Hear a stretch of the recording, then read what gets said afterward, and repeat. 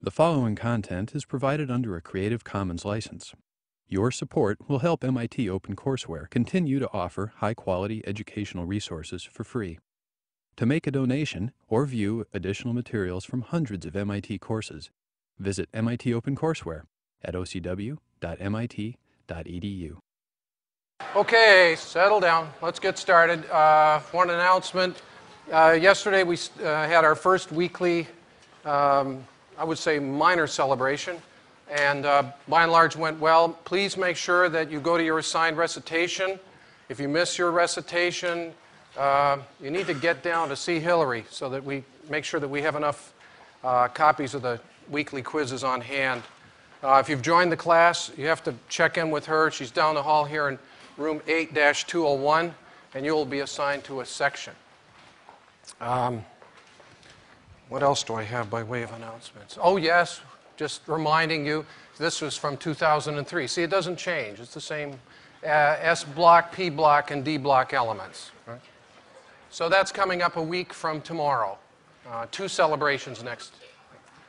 And, of course, the contests with hot prizes. All right, let's get down to business. Last day we looked at the Rutherford-Geiger-Marsden experiment. Oh, there's one other one. Oh, yeah. If you look at the readings, there's this one section called the archives. My predecessor, Professor Witt, wrote a set of lecture notes, and they look something like this.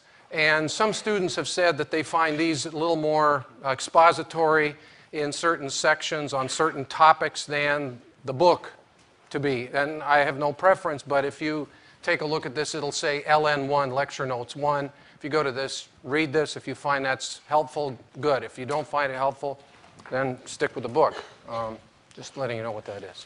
All right, so last day we looked at the Rutherford-Geiger-Marsden experiment in which a high-energy beam of alpha particles bombarded a thin gold foil.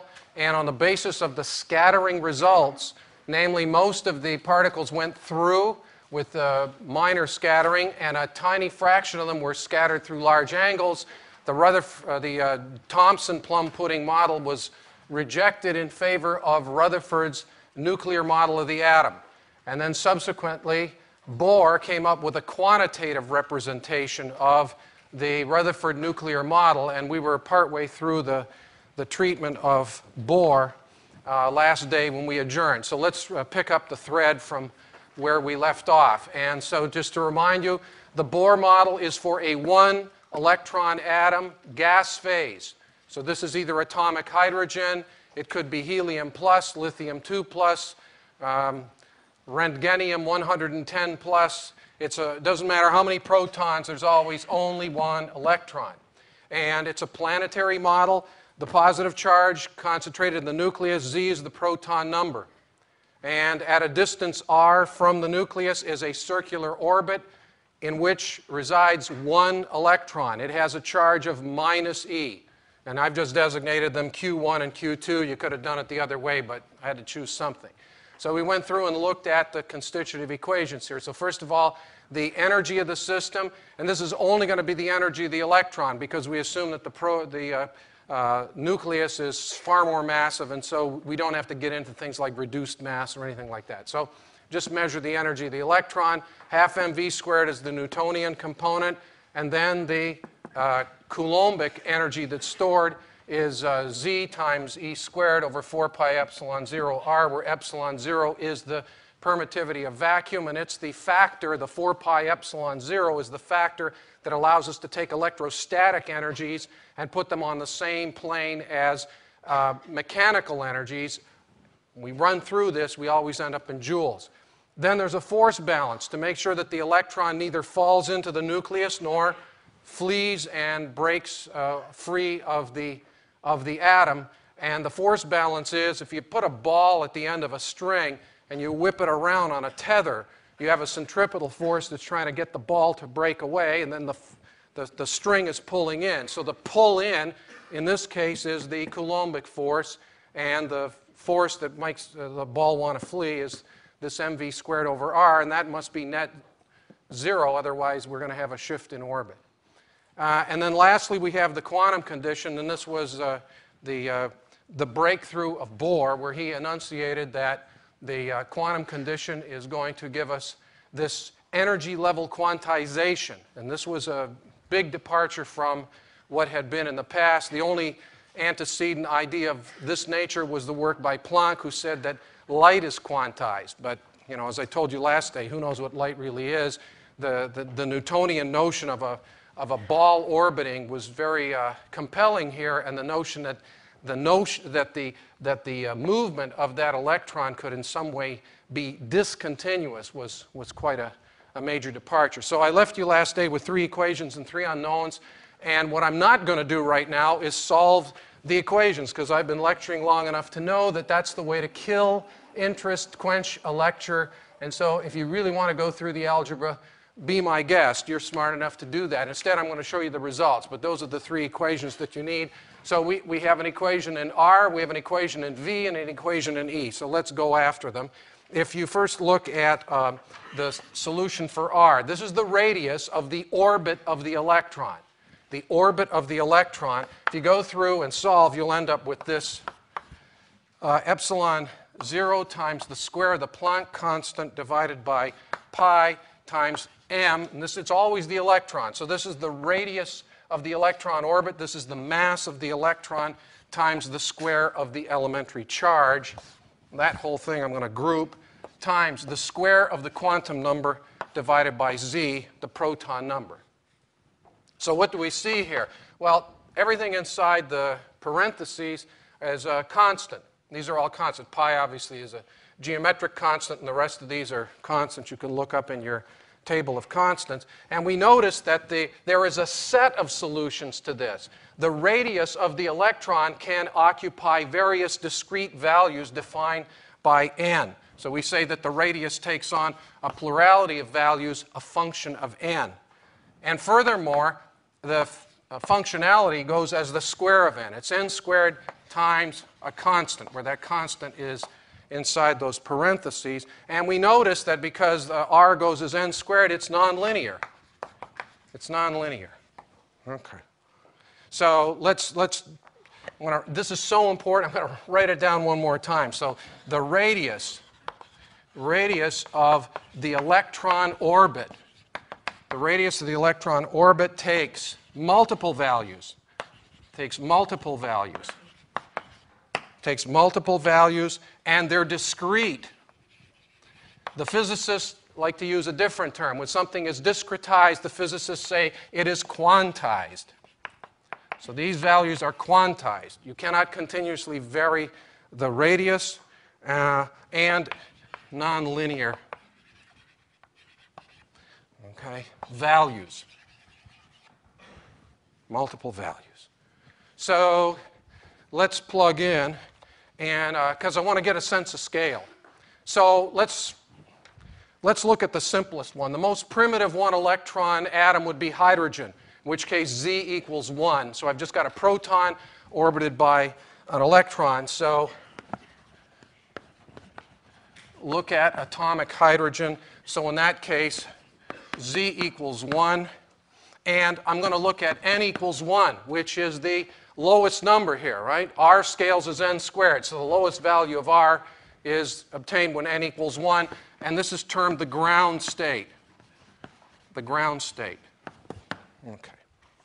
So I want to ask, what is the radius of the electron orbit ground state in atomic hydrogen? And if I plug in these values, I'll call this R sub 1.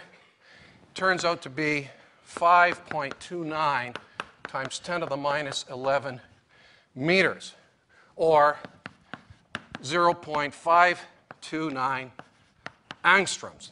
I love the angstrom. It's a great unit. It's a great unit. It's not an SI unit, but I like the angstrom, and I'll show you why. If you try to express this in SI units, well, there's 10 to the minus 11 meters. The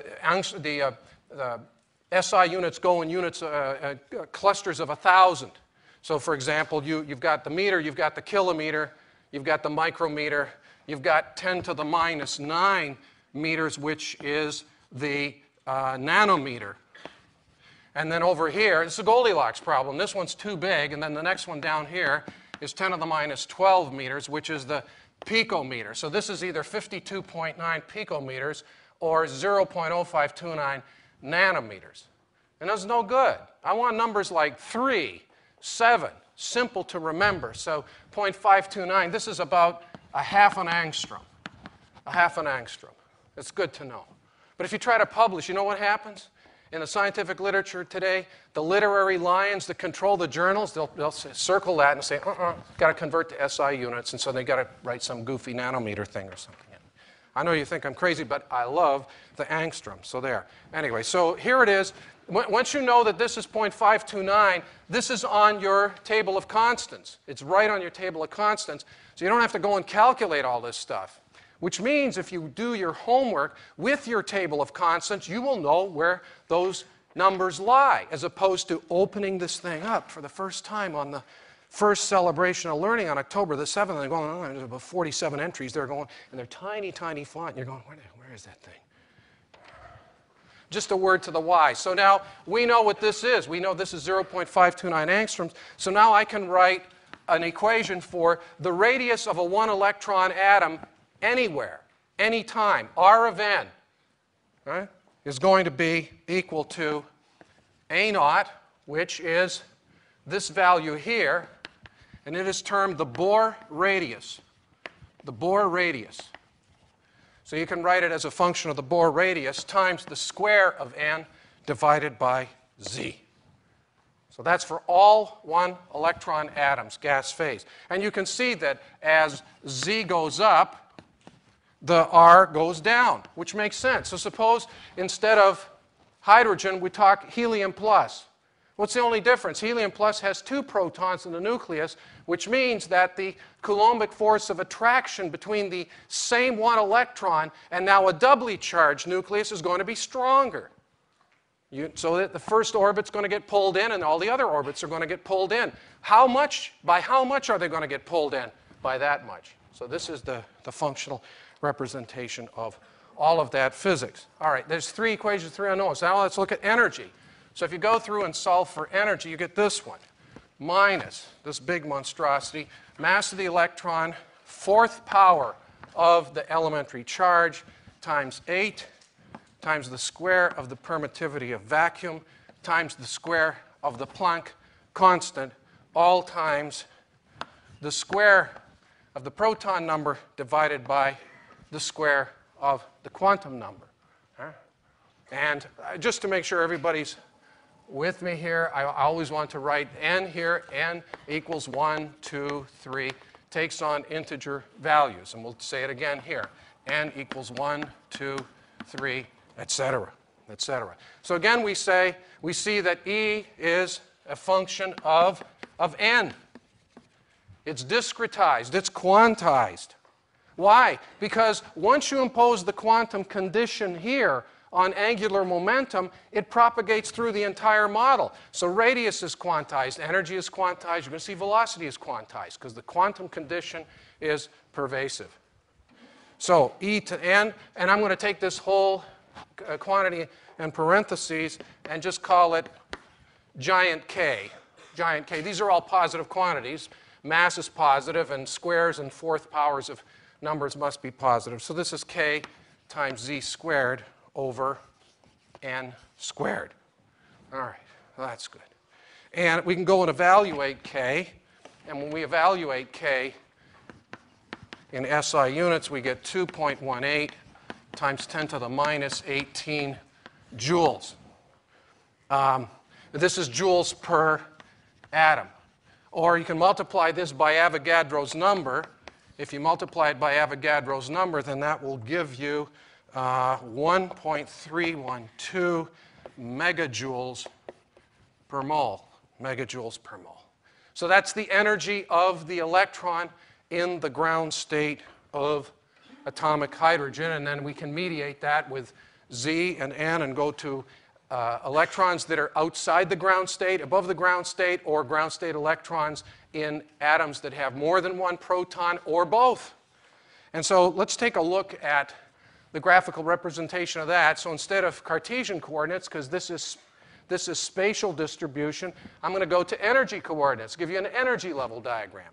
So again, not to scale, not to scale. Because this thing goes as 1 over the square, so that's going to be messy. So let's start here.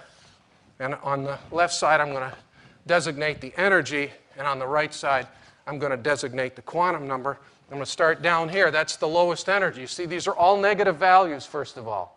They're all negative values, because z is a square, n is a square, and k is a positive quantity. So n equals 1 is the lowest state. It's the ground state, and it has a value of minus k. All right? So I'm going to do this one just for atomic hydrogen. Okay, so I'm going to write atomic H. So now z equals 1. All right?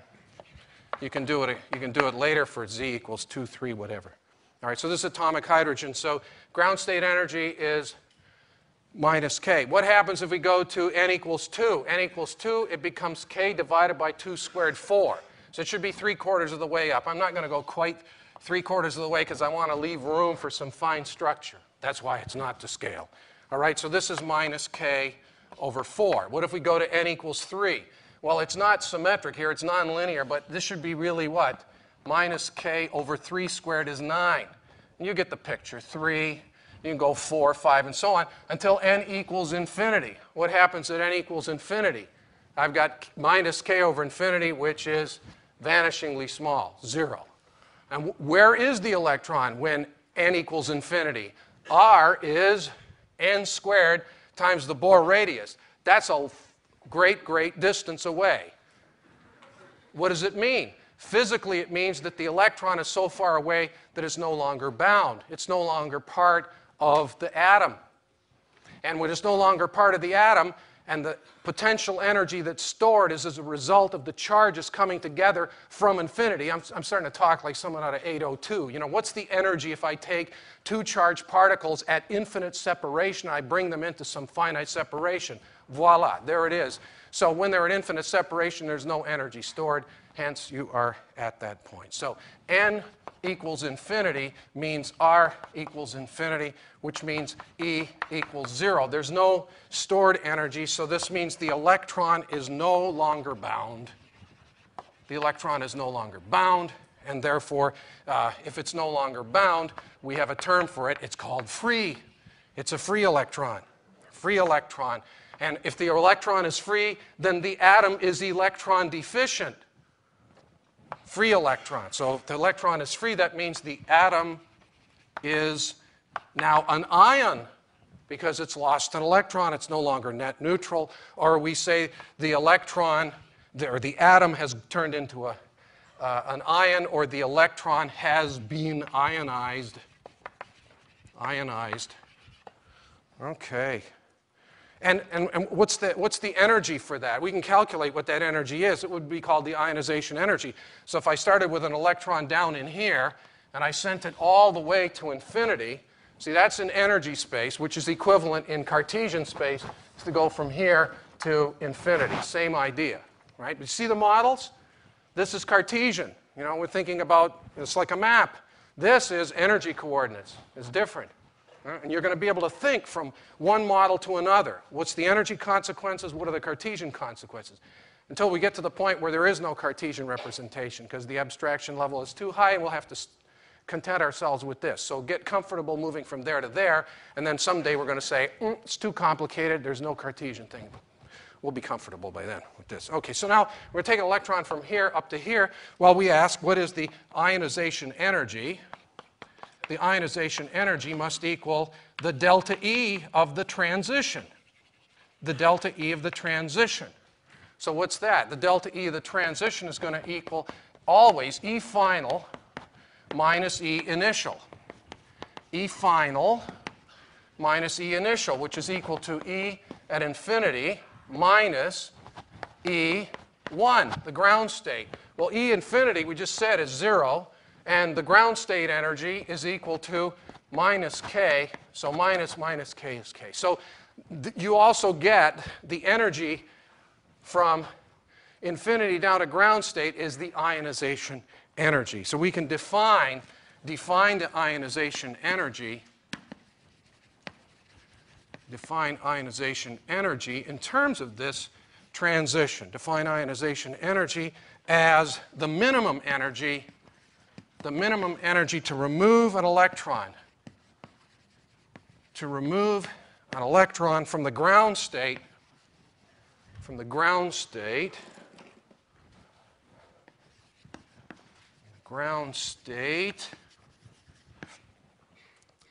of an atom in the gas phase, atom. So that means there's no solids, no liquids. There's no work function here. There's no lattice energy, and so on. So there's a definition of the ionization energy. And we can be a little bit more elaborate, even though right now I'm just going to do a little break here, so I don't want to mislead people, but just, you know, an aside, because I'm nonlinear. I can have multiple conversations at once, and you are capable of stacking. So we're going to break now. We're not going to talk about one electron atom. We're going to follow the thread of ionization energy. So I'm going to take lithium, which in its normal state has 3 protons, 3 electrons. So I'm going to take lithium gas, and I'm going to ionize it and make lithium plus. So this is a lithium plus ion in the gas phase. It's still got 2 electrons, right? So this isn't Bohr model stuff, but anyway, here we are. Plus electron. So the energy for this action would be called the ionization energy, because I took a neutral atom and I pulled an electron out of the ground state and so on. So this is ionization energy. But now I can continue this process, and I can take lithium plus, right? And I can lose an electron from that, which will then give me lithium 2 plus. And this is called also an ionization energy. This is called the second ionization energy. So this is the first ionization energy, but you know, just as when you write an equation, if the coefficient is 1, you don't write the 1. You just put, I don't write 1 lithium here. I know it's 1. This second ionization energy. And then I can keep stripping away electrons, and I can take lithium 2 plus in the gas phase and take away that electron, leaving me with just the lithium nucleus, lithium 3 plus electron, and that's called the third ionization energy. Okay. Now, what can we say? What's the relationship here between any of this, except the definition, and the Bohr model? Well, the Bohr model applies only to 1 electron atoms. Are there any 1 electron atoms on this board? So we can calculate the energy, the third ionization energy. We can get that from the Bohr model. From the Bohr model. You can do it in your head. Do it in your head, right? It's K times Z squared right here. It's going from 1, so if this is 2.18, it's going to be 9 times that, right? Trivially. Okay, so this is just 3 squared times K. And this one you got to get from the literature. So you're going to go to primary sources, which is why you're going to learn how to use the proper database. And this one here also you get from the literature, but this is on your periodic table. Your periodic table, one of the data points it gives is the first ionization energy of all of the elements. And so even though lithium normally is a solid at room temperature, the ionization energy for lithium, as given on your periodic table, is for this reaction. It's for the gas. Right? So that's all there. Anyway, so that's a little aside. All right, now the last quantity that we could get from the Bohr model is V. V, the velocity, and I solved for the velocity. We don't talk about this very much, but we're going to just do so once today. And here it is. So I went through the algebra, and you get NH over 2 pi mr, where r is the radius. There's the quantum number. This is quantized as well. So I regrouped this, and I already have a nice, cool expression for r in terms of the Bohr radius. So I use that, because that's on the table. So this is 2 pi times the mass of the electron times the Bohr radius, half an angstrom, see? Half an angstrom, times z, proton number, divided by n, where n equals 1, 2, 3, and so on. So let's, again, get a sense of scale. So let's try for sense of scale. Sense of scale. Let's do velocity of the ground state electron in atomic hydrogen. So that means z equals 1, n equals 1. So I plug in the numbers, and I get V1 for hydrogen, atomic hydrogen, gives me 2.18 times 10 to the 6th meters per second. 2.18 times 10 to the 6 meters per second. I don't know, is that fast? Is that slow? I don't know, but I do know this much. I know that the speed of light is equal to 3 times 10 to the 8th meters per second. 3 times 10 to the 8th meters per second. So 10 to the 8th divided by 10 to the 6th, you know, 2 and 3, that's roughly 1, speaking as an engineer, who cares? You know, so this is about 1% of the speed of light. 1% of the speed of light. That's pretty good. That gives me something I can hang on to. So I would say that if this thing's zipping around at 1% of the speed of light, I would say that's relatively fast. Let me tell you that one more time. 1% of the speed of light, that's relatively fast. So what that means is, you know, remember last day I told you that Bohr simply dismissed the concept of the use of classical electrodynamics down to atomic dimensions. Well, here's another example of why a lot of these assumptions aren't going to work so well. We're talking about the ground state electron velocity in this putative planetary model of a one-electron atom, and you're already getting into relativistic effects. So just another example that by the way, why do we use the letter C for speed of light? It comes from the Latin word celeritas, which means swiftness. And we get the modern word acceleration, deceleration from that. Okay. All right, so the Bohr model, we've now rolled it all out. We have the energy portrait, we have the radii, discrete, we have quantization, and we have velocities if we ever want to look at those again. Now, what's the next thing we do in science? We compare the predictions of the Bohr model with data. Are there any data to support this? Because remember, all Rutherford said was, plum pudding doesn't make sense. Instead, I'm going to concentrate the positive mass in the center. And then Bohr came along and said, not only is it going to be a planetary model, I'm going to have circular orbits. So now we've gone a long way from Geiger-Marsden. So is there any data? Is there any data? Well, there were data. In 1853, remember, Bohr published this in 1913. In 1853, there was a spectroscopist by the name, I'm not going to tell you his name, Sweden, in Uppsala, Sweden. And his name was Ångström. And Ångström was doing experiments on hydrogen in gas discharge tubes. Okay? So he measured emission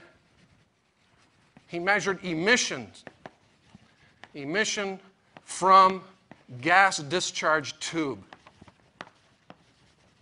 And it was filled with various gases, including hydrogen, including atomic hydrogen. Okay? And in order to take his data, what he used was this device here. Oh, there's the Bohr radius, just an example. All right, he used the prism spectrograph. So here's a gas discharge tube, and I'm going to show you the physics of that in a second. Basically, you've got a pair of electrodes, you've got gas in the tube, and as this cartoon shows, you apply a potential across the electrodes, and beyond a certain threshold potential, the tube begins to glow. And the glow goes in all directions, and it blinds you when you're in the lab. So what you do is you cover this up a bit, you have a narrow slit, and then you force the light to come through in a thin ribbon, and then expose it to a prism. What the prism does is it takes the light and breaks it into its components, sort of rainbow-like, and magnifies the difference between, you know, as refraction goes, different wavelengths will refract different amounts. And then you shoot this across the room. And over there, you've got the only counter that you've got. Well, there's two counters. One is a scintillation screen and an army of graduate students who sit there in the dark. But they're no good because you can't stick them into the publication. You need to have data that people will rely upon. So instead, you use a photographic plate. And if you put even a tiny, tiny angle of separation across a great enough distance, you start to get enough line splitting that you can see. And then you go backwards and you know the geometry here and you can figure out what the wavelength must have been to go this distance, et cetera, et cetera. And these are all color-coded, not because they had color film in those days, but just to let you know that 656 nanometers, if you were sitting there, if you were the graduate student sitting there, you'd see a red line, a green line, a blue line, and a violet line. Okay. So that's how he made the measurements. Yeah. And he published those measurements. And so they lay. And then the story gets a little thicker. In 1885, there's a Swiss high school math teacher. I mean, I can't make this stuff up. This is a true story. There's a Swiss high school math teacher by the name of J.J. Balmer. We had J.J. Thompson, now we got J.J. Balmer. And J.J. Balmer, he loved to play with numbers. And he was studying this set of lines. And he was trying to come up with a pattern. Can you see a pattern there? 410, 434, 486, 656. Do they go as squares? Are they primes? What's the pattern there? So Balmer puzzled over this for a while and finally came up with an equation to represent those lines. So he studied Ångström's data. He studied Ångström's data and found the pattern. Found the pattern. And here's the pattern that he found. He said that if I take, those are wavelengths. If I take instead wave number, nu bar is called wave number, which is the reciprocal of the wavelength. So if I take the reciprocal of the wavelength, I end up with those four lines conforming to a series that goes like this: 1 over 2 squared minus 1 over n squared, where n equals 3, 4, 5, 6. Okay? And there's a constant here, which we're going to designate r. And the value of r, I'm going to put that on the next board. The value of r as expressed in SI units today would be 1.1 times 10 to the 7 reciprocal meters. Right? Wavelength is a meter. Reciprocal wavelength or wave number must be reciprocal meters. So, how does all of this support the Bohr model? Well, in order to explain it, I've got to first tell you what the physics of the gas discharge tube are. So let's go inside the gas discharge tube and understand those physics. So here's the gas discharge tube. It's made of borosilicate glass, and we fill it with gas. And in this case, the gas is going to contain, among other things, hydrogen. So this is a hydrogen gas phase atom. And this is probably at low pressure. And then I said I need electrodes. Well, I've got to get the electrodes inside, so I've got to have a really good glass blower who can make a glass to metal seal and have a feed through to an electrode. So this is still a vacuum seal. How do they get the gas into the first place? They don't show you this in the books. I'll tell you because I did this in my PhD. What you do is you have a little side tube here. You evacuate. This goes to a vacuum pump. And then over here you have a gas source. You evacuate, put in the gas to whatever pressure you want, and then the glass blower disconnects this, pulls this down to reduce pressure, and seals it. But the books don't show you that. That's a secret. Okay, so. All right, so we've got a gas at low pressure, and I've got an electrode over here and an electrode over here, and they're connected to a variable voltage power supply. So I'm going to put an arrow with a V, meaning it's variable voltage. I can change the voltage. And this convention, this is the negative side, so this means the electrons leave the power supply, go like this, which means this electrode will be negative, and this electrode will be positive. And thanks to Michael Faraday, we will call this one the cathode, and this one we will call the anode. Yeah. Now, what happens? We start turning up the pressure, turning up the voltage rather, low pressure here, but electrical pressure is voltage. The voltage gets high enough, eventually the electrons will boil off the cathode. And this is a gas at low pressure, and they will accelerate from rest and go all the way across the tube and crash into the anode, and we complete the circuit. But if there's a gas in here, some of these electrons are going to hit the gas molecules. And when they hit the gas molecules, if they have enough energy to do so, they will cause electrons inside the gas molecules to be excited. And if they're excited enough, the electrons will jump up to a higher energy level. But they can't be sustained because this is a ballistic collision. It's a one-of. It's like a bowling alley. One ball, one pin, one impact. Now the pin is in the air. What happens to the pin?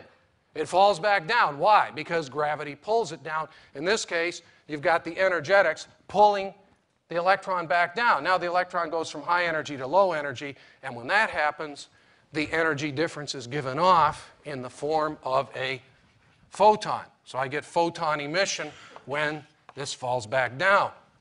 And this photon has a wavelength. What I'm going to show you is that the set of lines that you get from exactly this configuration using this equation give you the Balmer series. So now you've got a model that Bohr postulated for atomic hydrogen, a one-electron atom, that exactly predicts that set of 4 lines, which were measured 50 years before.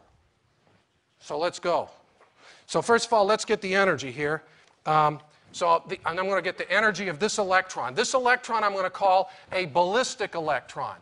Why do I call it ballistic electron? Because it's not bound. It's free. It boils off the cathode, flies through free space, and crashes into an anode. Clearly, it's not part of an atom. But there's a second electron in this story, and it's the ground state electron in hydrogen. And it lives here. It lives here. So what's the energy of the ballistic electron? Energy of ballistic electron. Well, that's just half mv squared. And where did it get its energy from? It got its energy from the power supply. And what's the electrostatic energy? It's the product of the charge on the species times the voltage through which it was accelerated. So away we go. I know the charge on the electron is minus E, whatever the voltage is here. It's 1 volt, 10 volts, 100 volts, whatever. Away we go. By the way, I'm going to show you just one other thing in terms of order of magnitude. I mean, the kinds of voltages you see along here are 1 volt, 10 volts, that sort of thing. So suppose, to get an order of magnitude, suppose I took one electron, or a charge, let me correct that. Suppose we had a species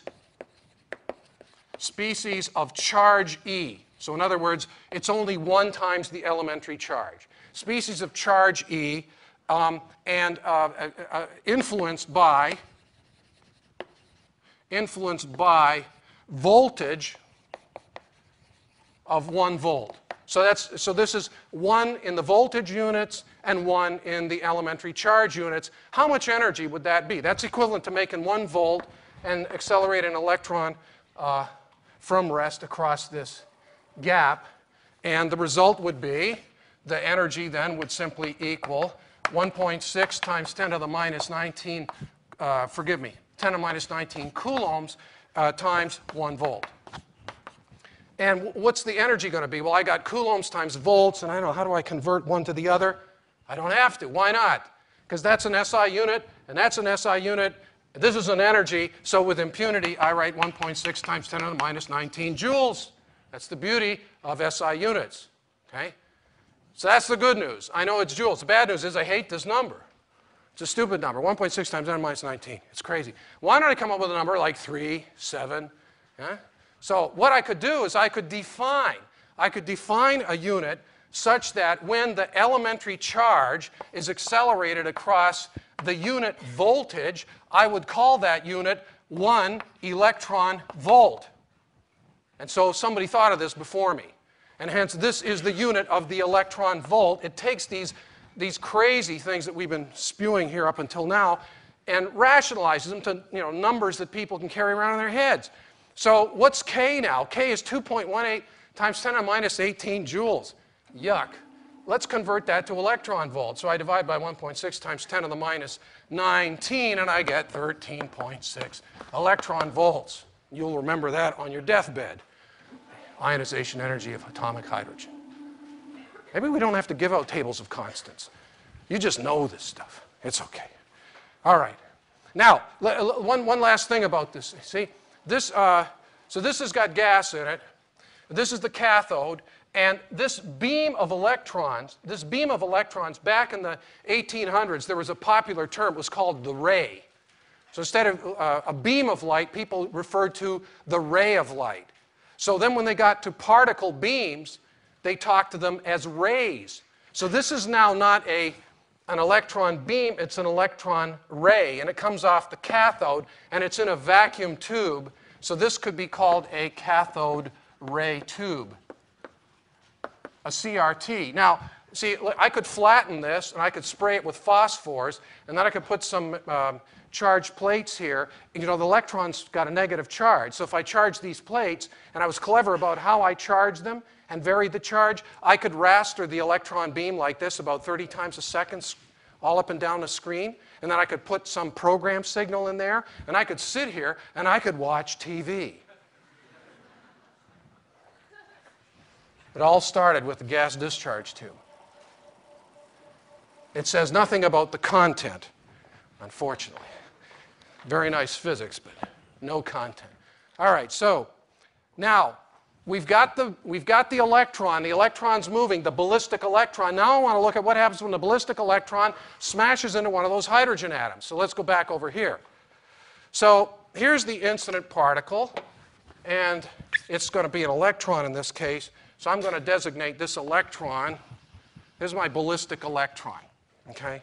So here's the incident electron. And this is ballistic, just to be clear.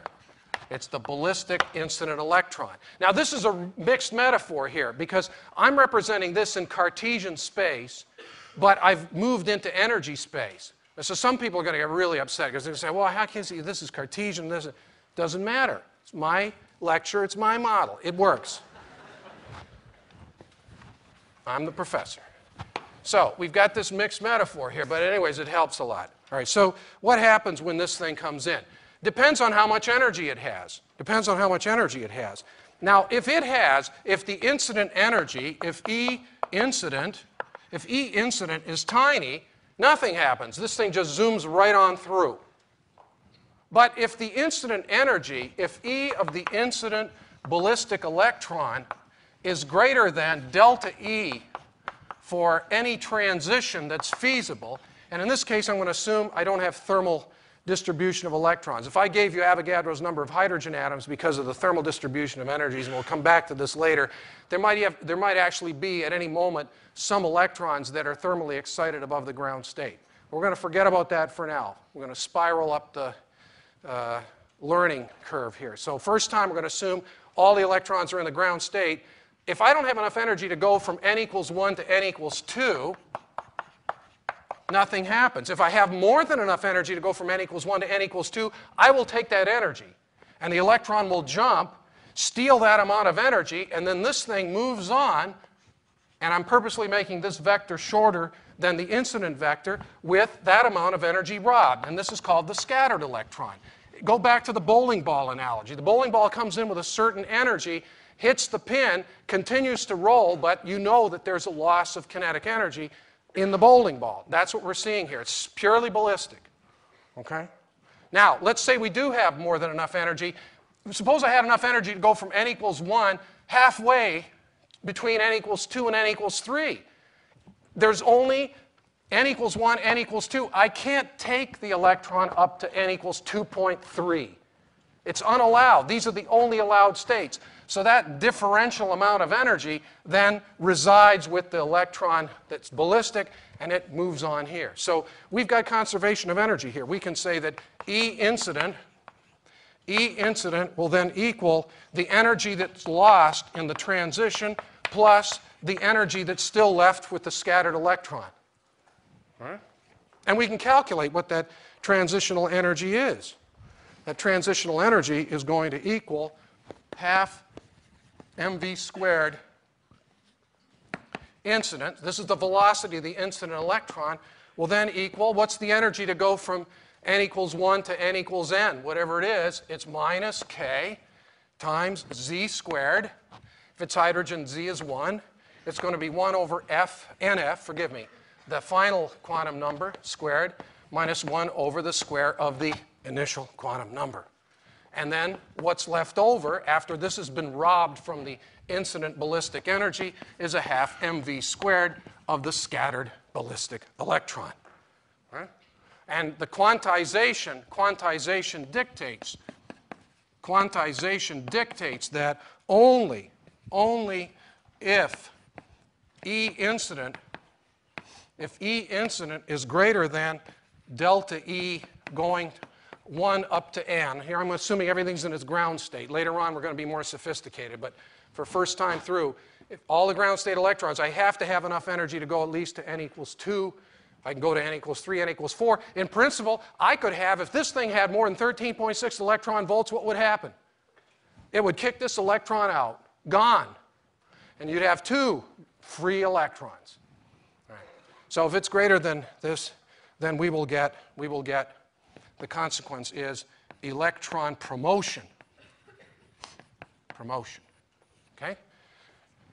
So we're moving along, but this excited state is unstable.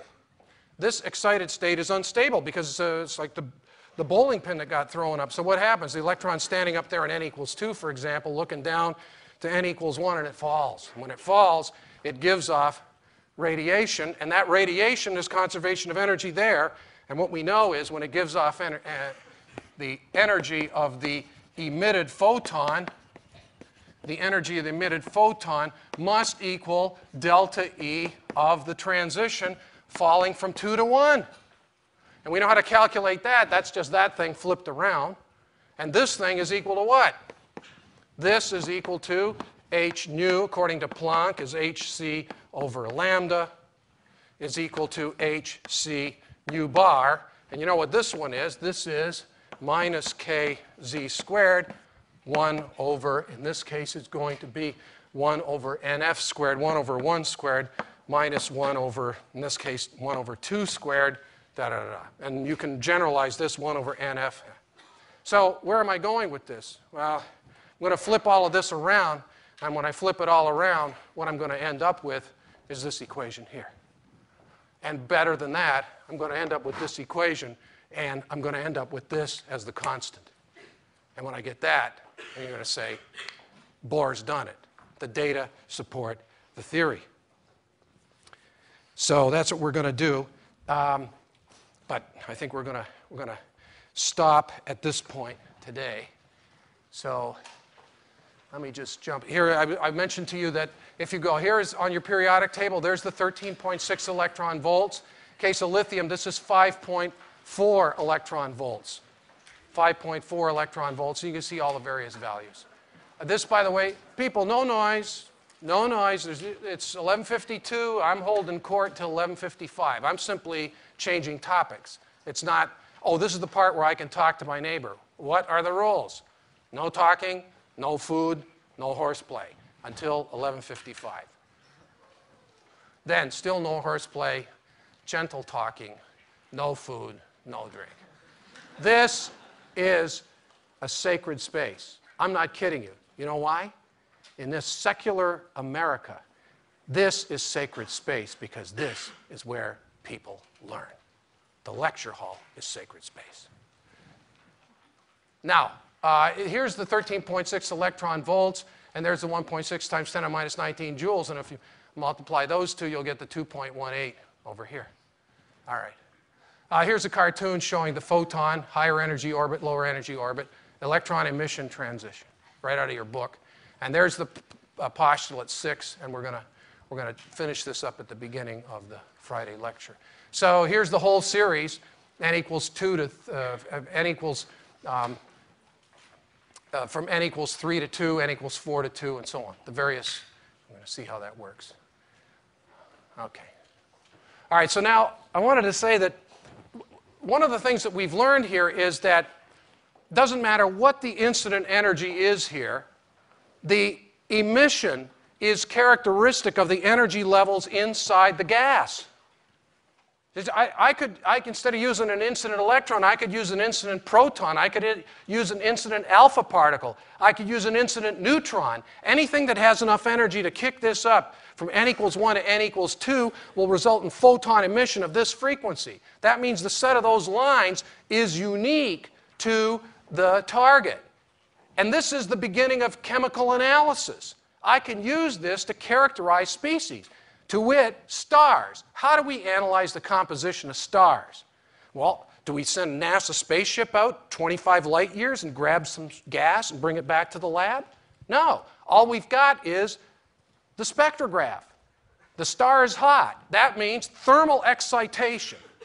Thermal excitation and cascading down with photon emission, and the lines we get are related to the energy levels within the stars. So from a distance of 100 light years, I can tell you what the composition is. And if there's two gases there, what if there's hydrogen and helium? The helium lines will be there, and they'll be superimposed on the hydrogen lines, unless they lie directly on top of one another. I'm going to be able to figure out what's there. That's how it works. Now here's a story of